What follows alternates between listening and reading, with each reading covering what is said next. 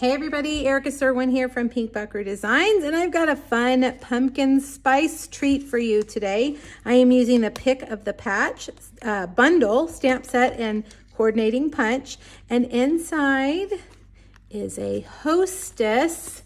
Let me show you the box. Iced pumpkin cupcakes. Yummy, delicious.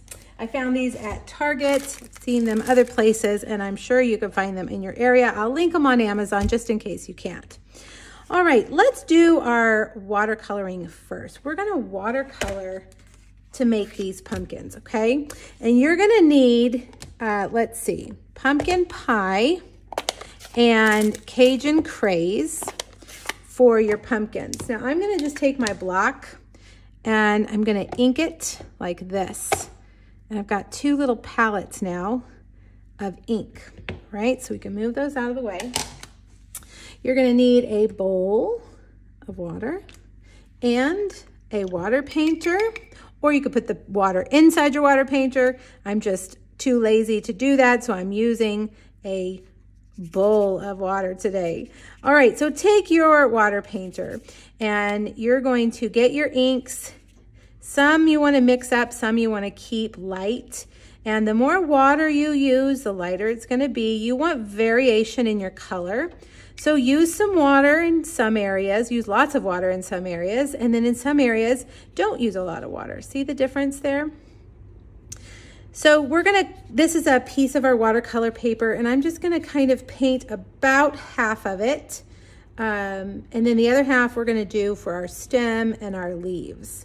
All right, so I'm just gonna pick up the color and kind of drop it so that we have, you know, just some splotchy kind of watercoloring looks. All right, like that. I mean, there's no wrong or right here. We're just playing around. All right, I think that looks pretty good. All right, so now clean your water painter. And I will set this aside and clean it later. And then now we're gonna open up pecan pie and old olive. And I'm gonna do the same thing with a clear block. I'm just gonna pick up some ink on both ends of that block. And now we'll turn this and we're gonna do a little bit of pecan pie on one end. This is for our stems.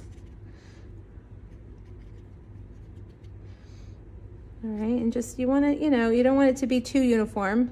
Otherwise, you could just punch it out of cardstock. We want to really give it that watercolor look. All right, and now clean your brush and get that old olive and make some old olive splotchy watercolor for our leaves.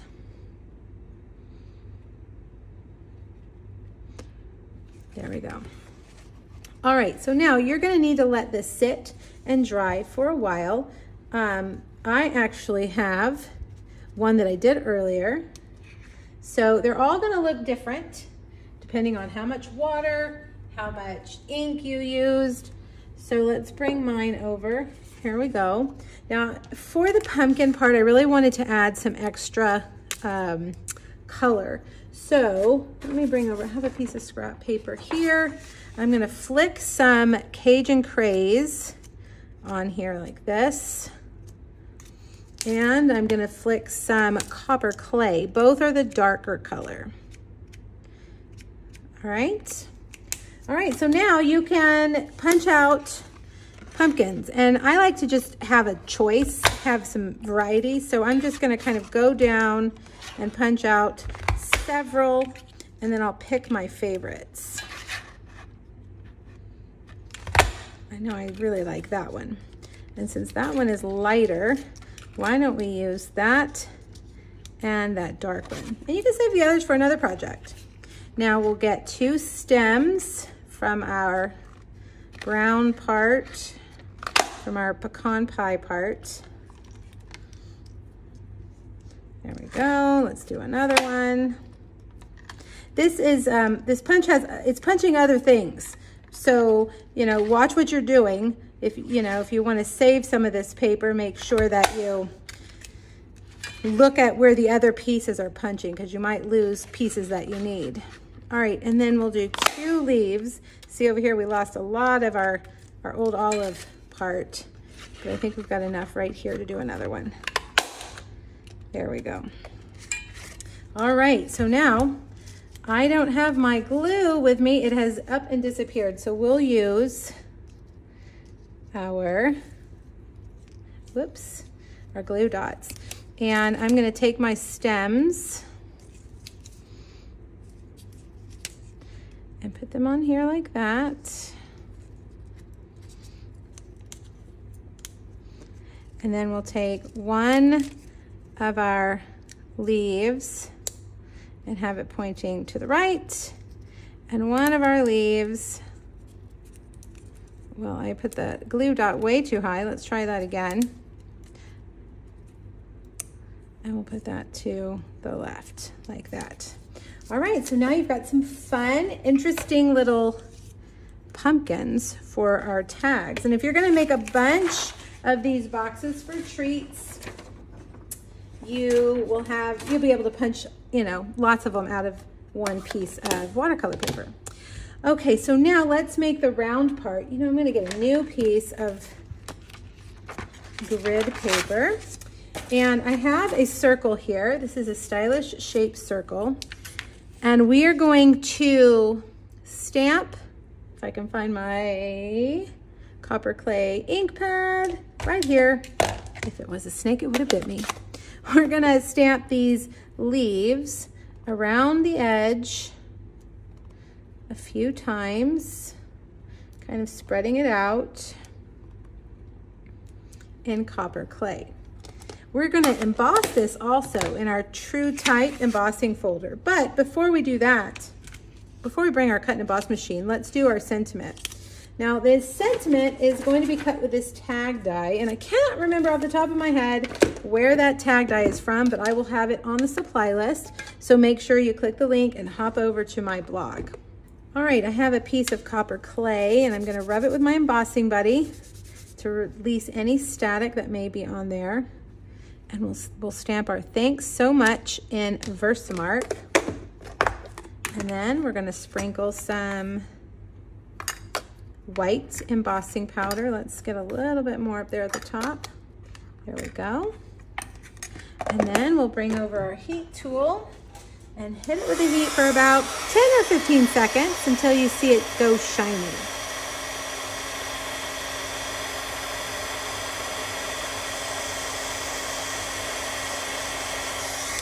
All right, now it's ready to be cut out with our tag die.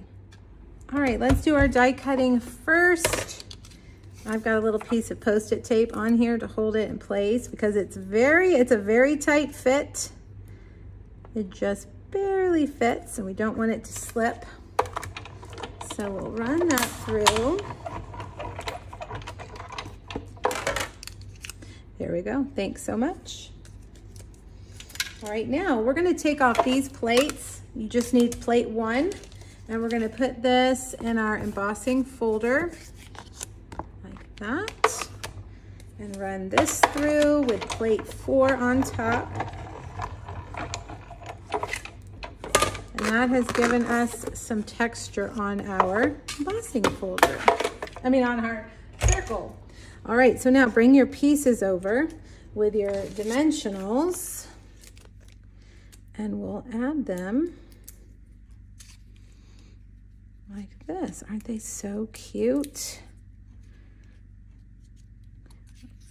All right, so now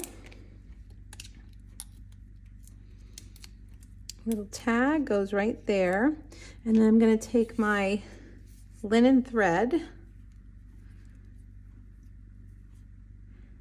and make a small bow like that. Get your glue dots.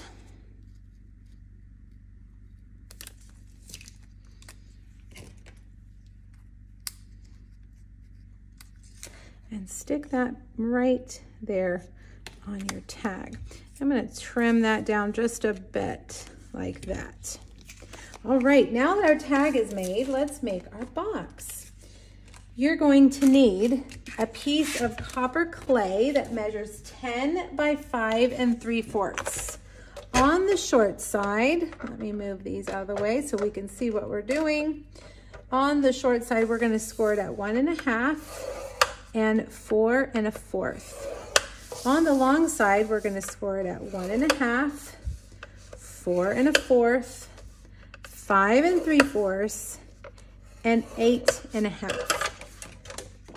All right, now grab your bone folder and burnish those lines. This new copper clay color is an in color, which means it will only be here for 2 years. And it is beautiful. It's a wonderful fall color. I really have enjoyed it. On the long side, we are going to snip the score line and the outside corner. Okay, like that. Snip, and then on the middle one, we're going to snip both corners. So 1 and 2. All right, so then here's the outside corner again. And snip. All right, we're going to repeat the same thing on this side. Snip and cut off the outside corners. Snip, snip, both corners. And last but not least, our last corner. There we go. All right, so now I don't have my glue here at the table. It has disappeared. So for the sake of the video, I'm going to use just what I have, my Stampin' Seal. I would not use Stampin' Seal regularly to put a box like this together. I would recommend liquid glue, which is what I prefer, tear and tape, or Stampin' Seal Plus. All right, so I have put adhesive on the outside of these 4 tabs, and I'm going to fold them up into our box. All right, like that. Now we're going to put adhesive on the outside of these 2 tabs, and we're going to fold them into the sides of the lid. And there you go. There is your box. It's like a clam shell. It folds down onto itself.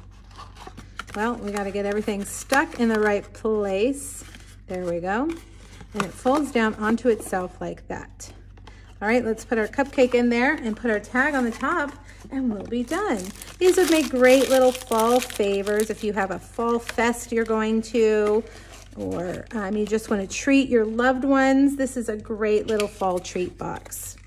This is a piece of our new gingham paper, tartan gingham, I believe is what it's called. It's an online exclusive, so you won't see it in any of our catalogs. I will have the item number and the price and the correct name listed on my supply sheet, so make sure you check it out. All right, and there we go. Fun fall themed box. And look how different those pumpkins are. So your pumpkins are going to look different every time you do them. I even had some extras on my tray somewhere. Well, here they are. And you can see the more water you use, the more little, kind of this texture you'll get. You can add big salt on it while it's wet to create texture. Flick it with different colors, and you're going to have a beautiful pumpkin patch. All right, everybody, thanks so much. Make sure you visit my blog for that free PDF and let me know if you have any questions. Happy stamping. Bye-bye.